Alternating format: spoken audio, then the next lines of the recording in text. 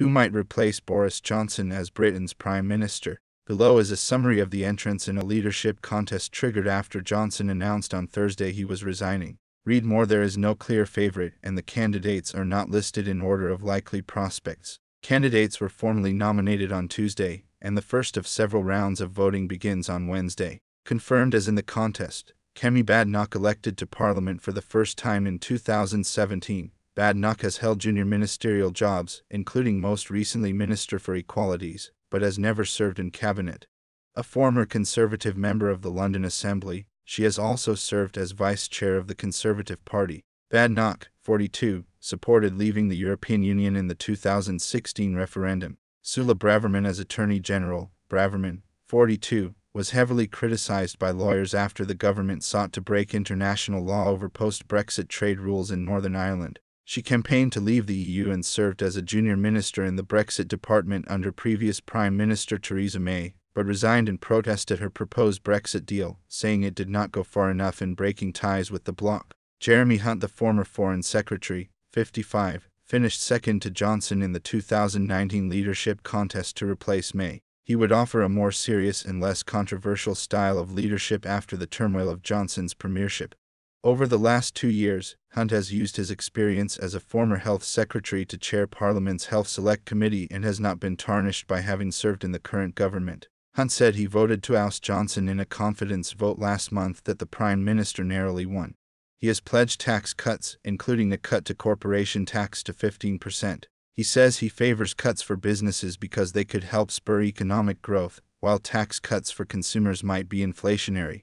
Hunt supported remaining in the EU ahead of the 2016 vote. Penny Mordaunt, the former Defense Secretary, was sacked by Johnson when he became Prime Minister after she endorsed his rival, Hunt, during the 2019 leadership contest. Mordaunt, 49, was a passionate supporter of leaving the EU and said that she would aim to deliver the benefits of Brexit and recover from recent economic shocks such as the pandemic. Currently a junior trade minister, Mordaunt called the COVID lockdown breaking parties in government shameful and has said that if she is Prime Minister, leadership has to change to be less about the leader. Rishi Sunak announced his leadership bid on Friday with a campaign video in which he promised to confront the difficult economic backdrop with honesty, seriousness and determination, rather than piling the burden on future generations.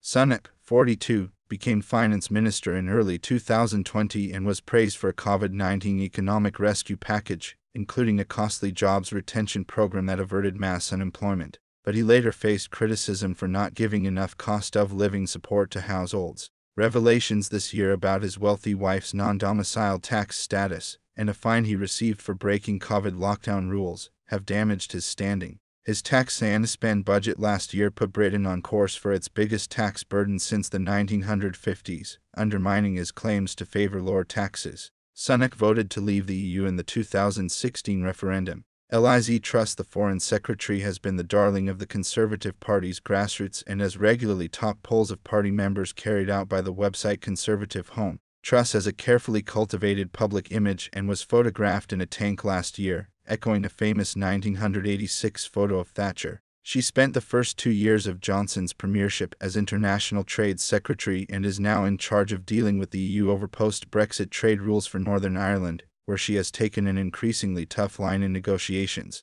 Truss, 46, initially campaigned against Brexit but after the 2016 referendum said she had changed her mind. Tom Tugendhat, the chair of Parliament's Foreign Affairs Committee, and a former soldier who fought in Iraq and Afghanistan. However, he is relatively untested because he has never served in cabinet. Tugendhat, 49, has been a regular critic of Johnson and would offer his party a clean break with previous governments. He says he is a low-tax conservative who did not support the rise in national insurance, and has said fuel tax is crippling for many people. He voted to remain in the EU. Nadams Hawley, the newly appointed finance minister, impressed as vaccines minister when Britain had one of the world's fastest rollouts of COVID shots. Zahawa's personal story as a former refugee from Iraq who came to Britain as a child sets him apart from other contenders. He co-founded polling company YouGov before entering Parliament in 2010. His last job was as Education Secretary. Zahawi, 55, says the burden of tax is too high, and he will lower taxes for individuals, families and businesses. He supported leaving the EU.